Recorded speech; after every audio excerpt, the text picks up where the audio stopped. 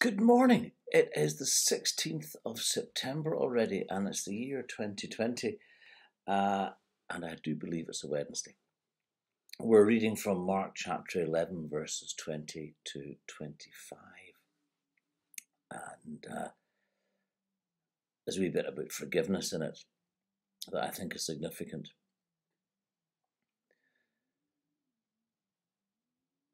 If we choose not to forgive, what we do to ourselves is to hold a lot of resentment. That doesn't, as you're told by your parents, your grandparents, anyone that loves you, the person whom you're not forgiving doesn't know. But what you're doing is storing a lot of your energy in negativity.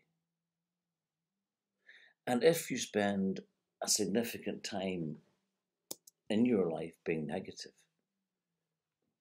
it's not possible to be positive. Think about all the times you've heard in the media over the last 6 months, I cannot, I will not forgive. And think of the sadness associated with that